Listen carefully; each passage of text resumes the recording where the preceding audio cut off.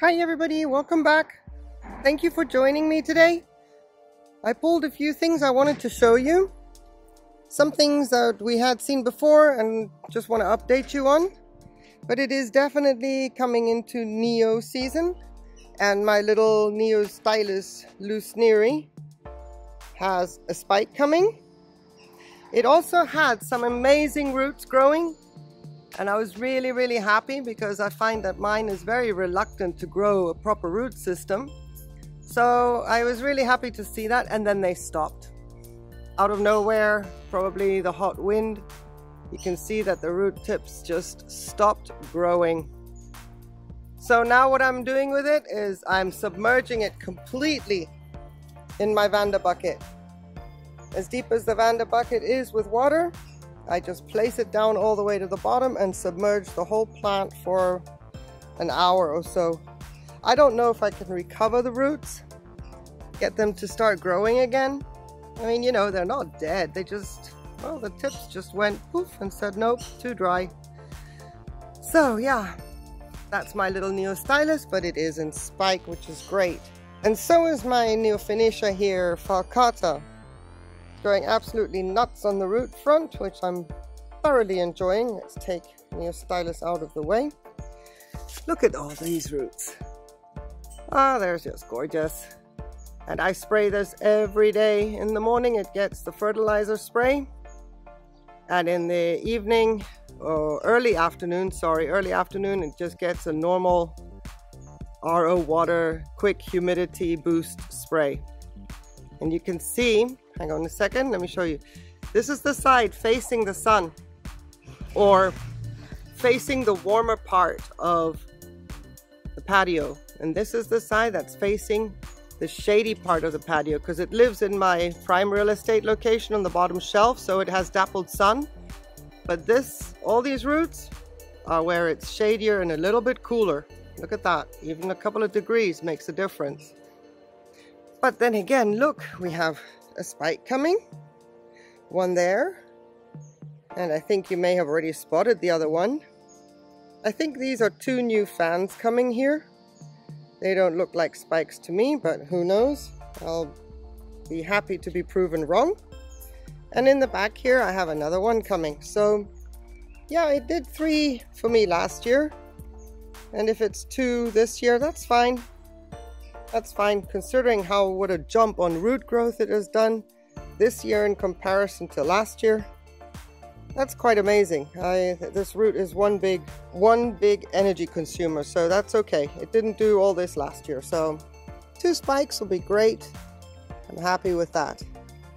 Let's make sure that the root isn't suppressing the spike back here, because that can easily happen as well. That the spike can't get up and around the root. Yeah, gorgeous, gorgeous. Now, I also want to show you my greenhopper. If you remember, I said this one's going into full water culture. And I had it in the sun because I wanted to burn out whatever this is. Just scorch it out, and if others get burnt, so be it. And surprisingly, I had to move it away from the sun because the water was getting too warm. Yeah, I thought that maybe jacuzzi temperatures of 37 degrees could be cooking the roots. We didn't quite get there, but when I put my hand in there one time, I thought, no, that's cozy for me, that's not good for you. So it is now going to live, or it lives now under the shelf of my prime real estate where I have my summer blooming phals. I've moved it, but you can see the leaf has deteriorated and it's growing now another leaf, and I didn't have any sign of that before the water culture thing, or before water culture. There was no sign of a new leaf, so there is now sign of a new leaf, and we'll keep an eye on that. My little Phaius experiment is doing quite well, even though it doesn't look like it. Let me get it out. And I can say that with some level of confidence, because this one, I'm not going to pull it out. If things go downhill, I will show you a deteriorated root. But this one, there is sphagnum moss stuck to something fuzzy as well. And that is its root. which is super cool. We need some roots to go because you can see how the cut spikes are deteriorating. And that I need to keep that super protected as well. Nice and humid, no drying off. These are terrestrial after all. I'm gonna tuck that back into place, put it in its bag so I don't lose the momentum on this one. I'll be right back. While on the subject of Phaius, look at this. My new growth. One of my new growths. The other two are still okay. One of my new growths had a little bit of mealybug on them. So I put some alcohol on it. And I was thinking nothing of it at all because it's windy, it's hot. But look what it's done. These Phaius leaves, for me in my climate, are just so delicate. I don't know if this whole growth now is compromised or what it's going to do. This leaf has grown because the damage I could see was up to here and it's still growing a bit. The new leaf in there, my goodness, I don't know. I am so sorry. I feel so bad about this plant. I am very selfish to want to have it, to want to grow it. I love the blooms, but look, there's no reason why these leaves should be deciduous. There's no reason, but they are. In my climate, they are. Which is a shame, but I just wanted to add that in. It's not all hunky-dory here in my little orchid paradise.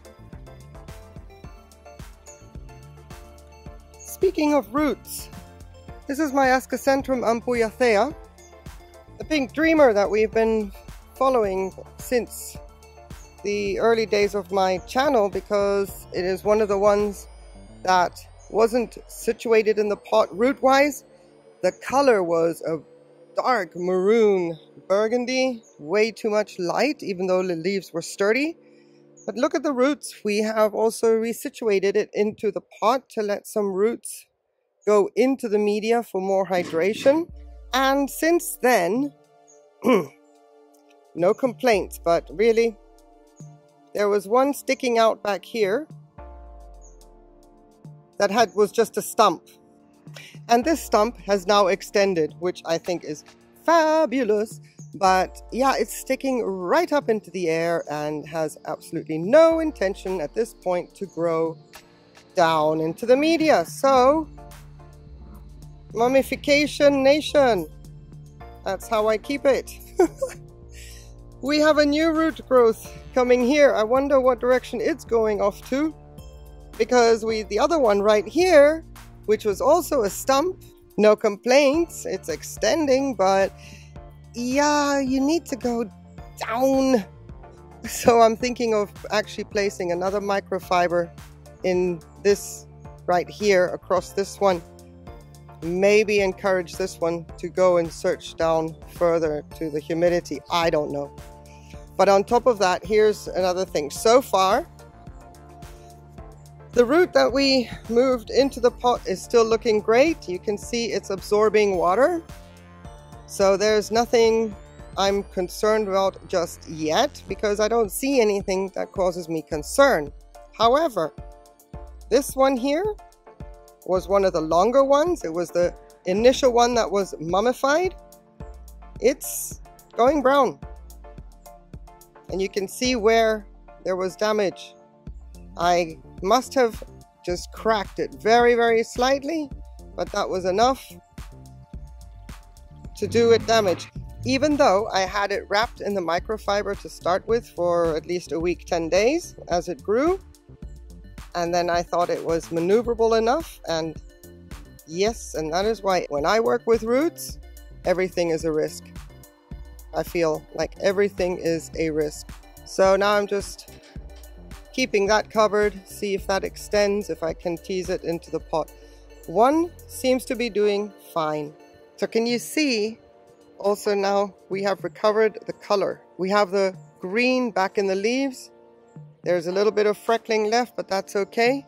However, and I wondered if I do this, I am so glad she's looking nice and lush and green. but am I going to get blooms? So that is the experiment. To my recollection, last year this time she was in spike. So we shall see if ampullacea pink dreamer needs to be that dark burgundy in the leaves in order to bloom, or if she can be like this and have a healthy green lush foliage and can still bloom. That remains to be seen. We shall find out soon enough. And then I just want to show you my Laelia Zip here, because more action. So I only received this in November of 2019, and it came with these two growths here in growth, and as they were transitioning and acclimatizing to their new environment, they grew just a little bit less substantial. You can see that the bulbs are quite all right, but the leaves, they never really developed to their full potential lengthwise. I like that they're a little bit more chubby, but lengthwise. But now I have two more new growths coming. So I'm really pleased about that, and it is completely rooted in from something that I had to have microfiber over the top to protect the top layer a little bit, not let these new roots as they were developing desiccate. The whole plant is now pot bound. Two new growths. I'm really happy about that. We saw that, I think, in one of my first Rupiculus Laelia videos, so I just wanted to show that. And I want to show Dendrobium exile from its recent resituation, relocation. I put that on a video as well. And you can see, this is the new growth that I was looking at and saying, why are you not growing pendant? And look at it. I could be completely wrong, but it is growing upright. It kind of annoys me because I would love to have this one growing pendant. On the other hand, hey, if you're growing upright, all the more easier to take care of you. You know, I'm here in the pot and you can see all the new root growth as well. It's fantastic. But look at that, at a right angle going up. As far as I'm concerned, it could have gone just straight across and told me, this is me, I want to be pendant. But no, a 90-degree angle and it's growing upright. So yeah, exile, that's fine. New roots, you do you, that's okay. And then I want to show you my Lyme Bay. Because we haven't seen enough of this one, it's been bloom after bloom after bloom. So I brought her outside. It's difficult to film inside as much as it is outside, but it gets a little bit hollow sounding inside. But anyway, so bloom number 11 is starting to appear out of its bract there. The cover of the bud is right here. This is the bud down there. So still going strong, and remember I thought I'm going to repot this one, and I still have to. One day. And it's not like I can leave it until, well, maybe in this case I can. We'll have to see. I was thinking I needed to repot this by August, September, but if this is the size of the bulb, then this growth will be okay space-wise. It's the roots I'm concerned about, so I'm keeping a close eye on my Coelogyne Lyme Bay. But needless to say, look at what the new growth is doing. We have another spike. So whatever happens, I find it super interesting because I've always wanted to have a multiple spiked Coelogyne Lyme Bay. I have no idea how long I can keep this first spike going and then also provide for this second spike. Thirsty, thirsty, thirsty plant. There's no way I'm letting this one ever dry out. The reservoir is always full. Or at least the microfiber is never dry, ever. So I always pick this one up every 2 or 3 days, pick it up, give the pot a little bit of a weight judgment with my hand. And I make sure there's always water in there, because this one is now guzzling like there's no tomorrow. And while we're on the subject of Coelogynes, Kim Paquette, by executive order, bestowed upon me as the owner of this gorgeous Coelogyne pandurata, I will herewith announce and officially name her Mint Chocolate. So thank you very much, Kim Paquette. Here we are, subscribers inspire. Officially, this is my Coelogyne pandurata Mint Chocolate. Not approved by any kind of society, not approved at all, but at the end of the day, she's mine. And that's what I'm going to do to honor Kim Paquette's wonderful suggestion, because I do love mint chocolate. Ice cream, after 8, I love it. So perfect. Thank you, Kim. How's that for you, Cousin It? You doing okay there? Yeah, you had a little bit of a refreshment? Awesome. Enjoy the late afternoon sun. Look at all your new growths. Look at that. You look all spiky and untidy. You look like Rod Stewart back in the day. Just to close this off, here's something that made me laugh, and I want to share that with you. Look at this. Cousin It is embracing his feminine side. And he's got a little bloom. How cute. You know, like when you go out and you have like your summer evening and you've picked a hibiscus or a bloom and you've tucked it behind your ear? Yeah, that's what this reminds me of. That's fine, I'm not making fun of you. You're cute. You're cute and you can stay. But in all seriousness, look at a little late bloom of Maxillaria variabilis. Thank you everybody so very much for watching. From myself and Cousin It, take care, be safe. Bye.